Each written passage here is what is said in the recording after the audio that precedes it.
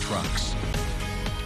Well, welcome back on what was a fantastic Friday. I'm meteorologist Chris Boone, filling in for Jay Martin and taking a look at the time lapse. Kind of put this into motion. We saw those higher clouds moving in from the west. That continued throughout much of the day, but it didn't do much for blocking the sunlight. We had plenty of warmth for much of the area. Temperatures got into the mid-70s, so it was a warm one.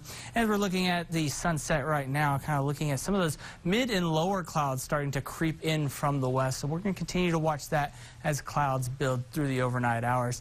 And looking at the satellite and radar, we can still see this swath of clouds over towards the Texas Panhandle, again through the Big Bend. This is going to continue to move towards the east and into the Concho Valley over the next several hours, so we'll see the increasing clouds going through the overnight hours tonight.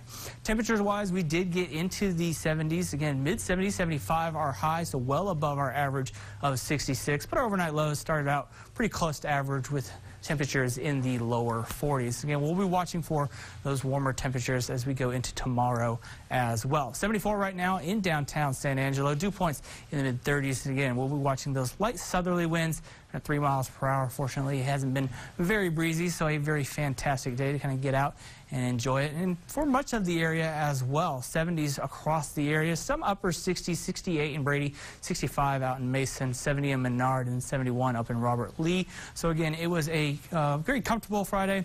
And again, temperatures slightly above average, but 20 degrees warmer than what we were this time yesterday for much of the area. Again, a bit warmer. And we'll continue that trend as we go into tomorrow as well.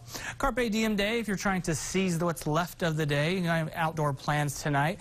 Again, temperatures will be into the 60s with light winds. And again, that increasing cloud coverage as we go through the overnight hours, with the temperatures getting into the lower 50s closer to the midnight hours. And that's when we'll start to watch for some of that fog development. Again, as those temperatures drop and we get an increase of that moisture, we'll be watching again for some of that isolated fog. Overnight lows will be dipping into the 40s, 46, given that increasing cloud coverage. And then tomorrow, early morning, that's when we'll see some of those fog along the river valleys, as well as some of the lower lying areas. But by 10 o'clock, that will start to burn off, and temperatures will begin to climb up as those skies clear up a bit. Temperatures getting into the upper 70s, maybe even seeing an 80 or 2 across the area. Your weekend forecast looks pretty good for Saturday. Again, that looks to be the better day for any outdoor plans, because by Sunday, we'll start to see some of that cooler air move in. We'll have some isolated thunderstorms.